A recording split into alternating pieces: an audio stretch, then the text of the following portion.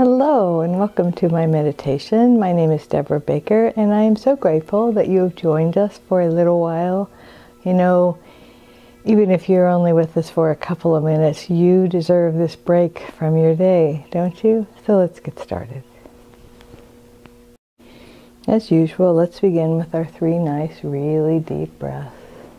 I wish you were here because that candle that I have on screen smells amazing. And isn't it funny, because I've had lots of people say they don't care for the aroma, but it just really trips my trigger. And we are such individuals, aren't we? Gosh, thank goodness.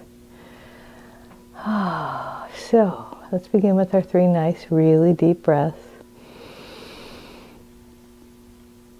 Hold it for a second and let it out really slowly. And this time breathe in a little more deeply and let it out a little more slowly. Really fill up your lungs and then release it really slowly. And now take the biggest breath you've taken all day. Really fill up your lungs, top and bottom, front and back, left and right. And then let them out, let the air out really, really slowly.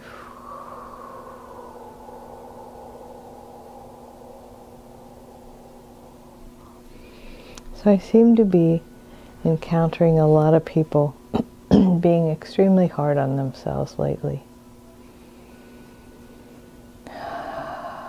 And so I want to talk about who are you? But before we do that, let's relax our bodies. So let's imagine when you dip a sponge in water and you just put the corner in or just the side in and you watch the water kind of soak up into the sponge. Let's imagine that that's what we're doing with our bodies with relaxation. So imagine it's your feet and your ankles, your lower legs, your knees. Just absorbing, taking in that sense of relaxation. You know, and once the sponge is wet, it can't be dry at the same time. So allow yourself, let yourself relax. Yeah, and then feel it move through your knees, into your upper legs. Oh, yeah. Just notice how heavy your feet and your legs have gotten. And then feel it begin to move up. Daisy. Move up into your tailbone, your pelvic floor. Imagine your entire pelvis now has absorbed that sense of relaxation. So your hips, your lower torso, your pelvic floor, your tailbone, your lower back, moving up into your midsection. And beginning to move up your rib cage. And as it does, feel also your hands, you know, the sponge effect in your hands, your wrists, your lower arms. Make sure that your entire body is in a position to relax. So that's supported. None of your muscles having to be flexed, and so your muscles are in a neutral position, neither flexed nor stretched, but just neutral. Your hands, your wrists, your lower arms, your elbows, your upper arms, and then feel that relaxation moving up your body, moving up through your chest, your shoulder blades, your collarbone, and all of it coming together at your shoulders. Feel your shoulders sink down a little. If you want to do a little neck circle to just kind of release your neck. And then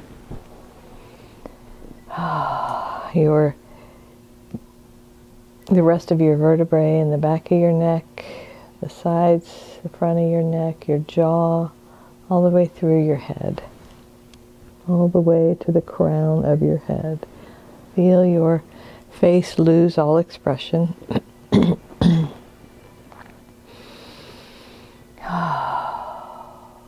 And just let go. So, who are you? You are an infinite being having a human experience. And much of our lives are focused on the human experience, which is limited and different. Each person's is different and often judged by others and ourselves, right? But what happens if we suspend judgment of our human selves and remember the infinite beings that we are?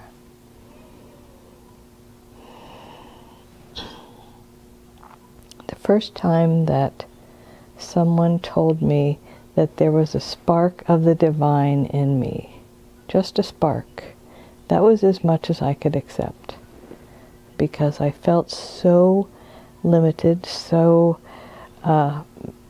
inferior, so lacking.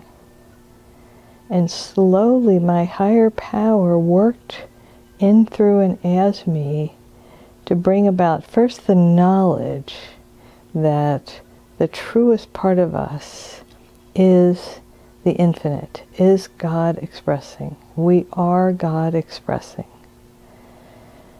There isn't just, one or a few beings who've ever walked the earth who are God expressing. Every single one of us is God expressing.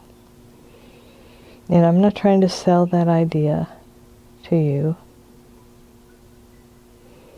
because I am a firm believer that people believe what they are comfortable believing, and it is not my job to change anyone's mind.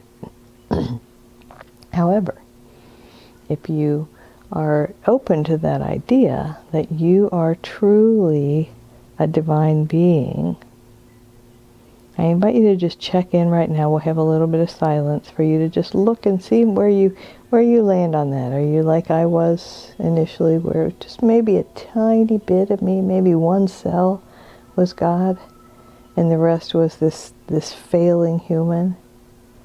Or are you maybe somewhere in the middle where it's like, yeah, but there's a lot of me that blocks God, that doesn't believe, that can't accept that I am truly the infinite expressing. So let's just check in with ourselves.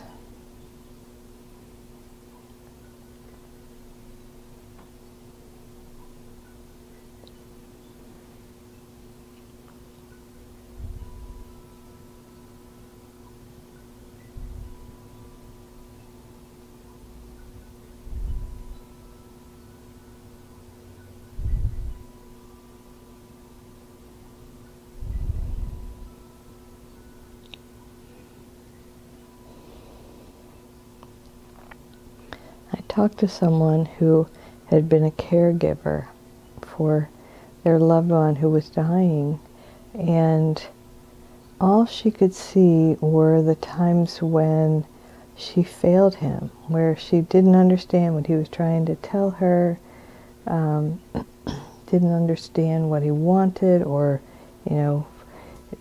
I'm sure there had to have been times when she lost patience, because caregiving for someone who, can't take care of themselves is hard. Even a mother of a newborn, we love them with all our hearts, and yet it is hard to be completely responsible for another human being. And yet we don't have to land in shame or guilt. And how do we release shame and guilt? The infinite presence. And the infinite presence is already you. So you already have inside of you, as you, everything you need to release the guilt and the shame for not being perfect. And a perfect human being doesn't exist. So it was a silly idea to begin with.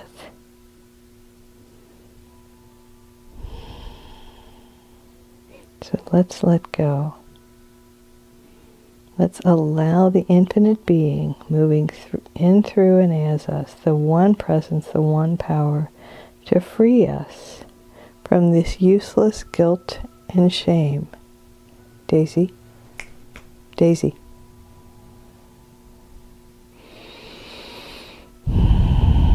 to allow the Infinite Spirit to free us from all of our erroneous ideas. We were taught them by well-meaning people. You know, I really feel that most people who say something hurtful or say something demeaning, most of them have a good heart. They're saying it, quote, for our own good or to help us, because I know if you realize this about yourself, you would change. And I invite you to just let them go and allow the God in you to guide your heart, to free your heart.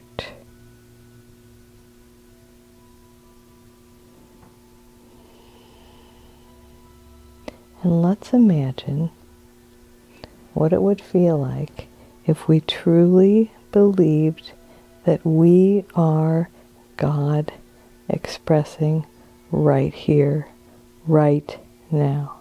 What would it feel like?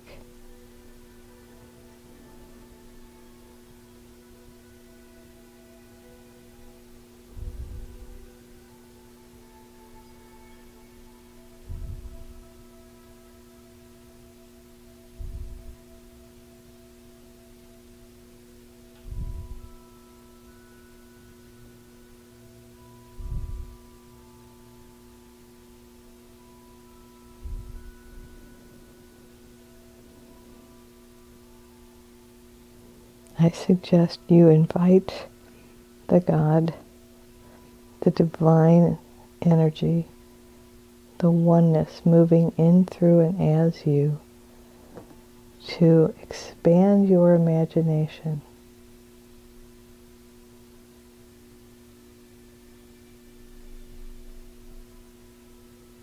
What would it feel like to fully, truly, deeply know that you are the one presence and the one power expressing right here, right now?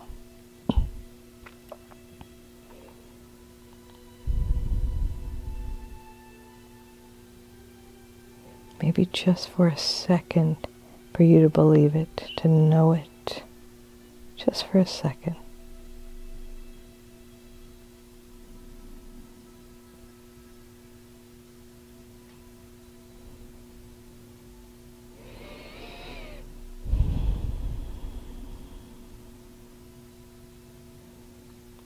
How might your day go if you didn't criticize yourself?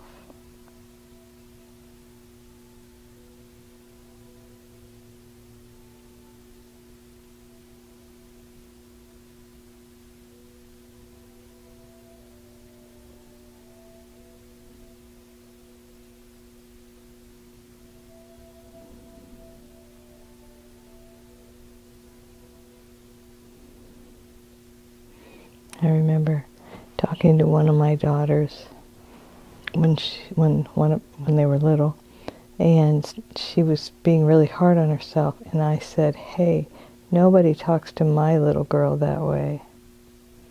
And it's interesting because sometimes other people appreciate us way more than we appreciate ourselves.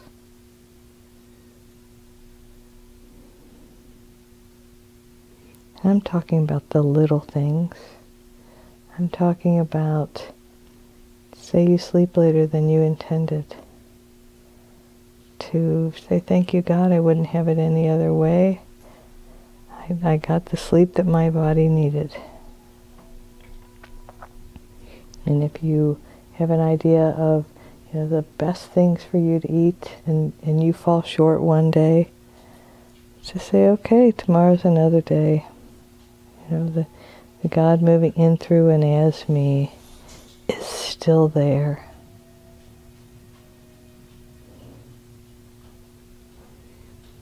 Nothing can ever stop us from being one with divine love.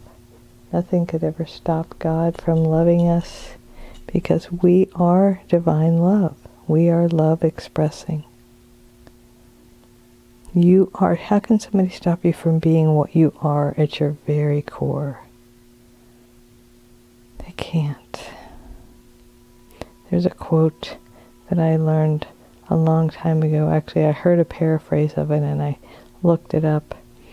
And it is, and I'm paraphrasing, but it's, God cannot be found in ourselves through a process of addition, but rather through a process of subtraction. And what do we subtract? We subtract our self-criticism. We subtract being hard on ourselves. We subtract feeling bad about ourselves. We let go of regret. We shall not regret the past.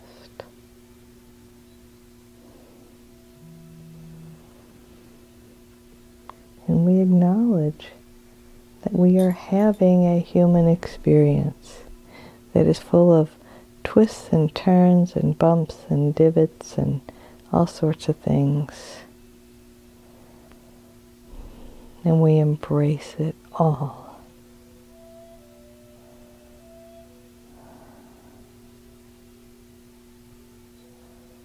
Now I've had this cast on for 3 weeks now, and I just keep reminding myself that it's a miracle that somebody came up with this idea for this surgery to replace the cartilage in my thumb with a piece of tendon from my arm.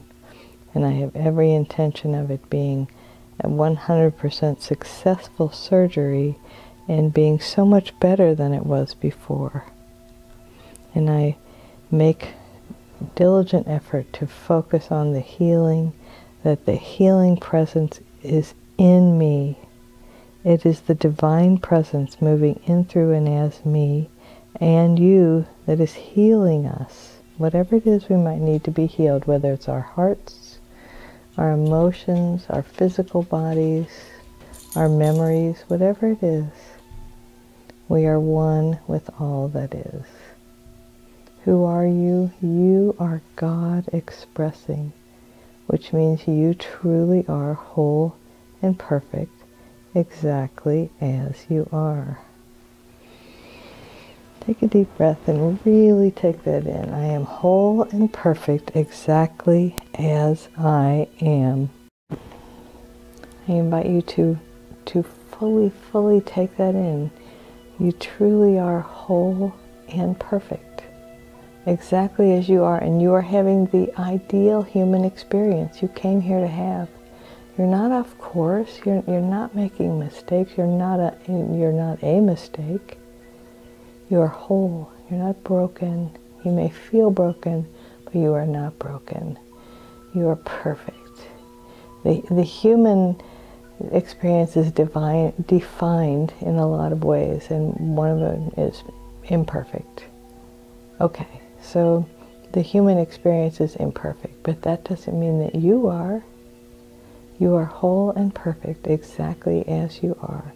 And the infinite presence moving in, through, and as me honors and recognizes the infinite presence moving in, through, and as you. In other words, namaste. 3 more weeks.